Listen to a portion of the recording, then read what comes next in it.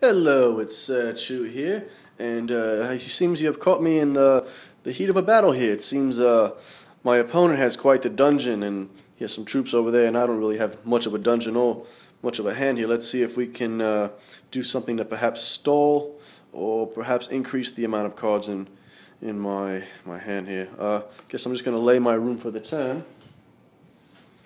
and hopefully everything will go for the best. I'm going to end my turn. I'm going to draw a card.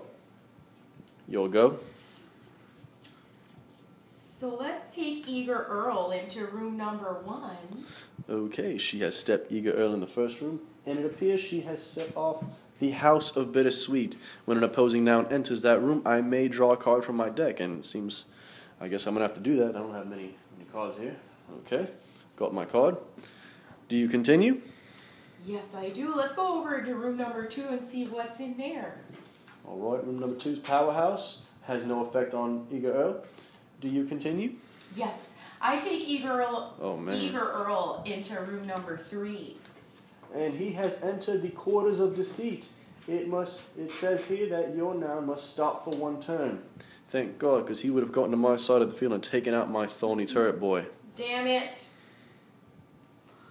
I'm going to end my turn here and draw a card. Well, it just so happens that I have a card in my hand here that I can use to my advantage.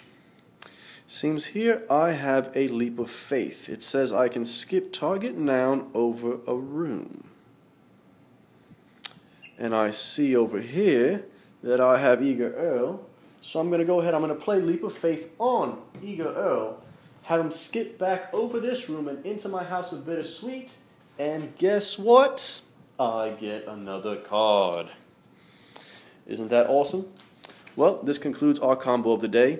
This is Sir Chu signing out. Thank you.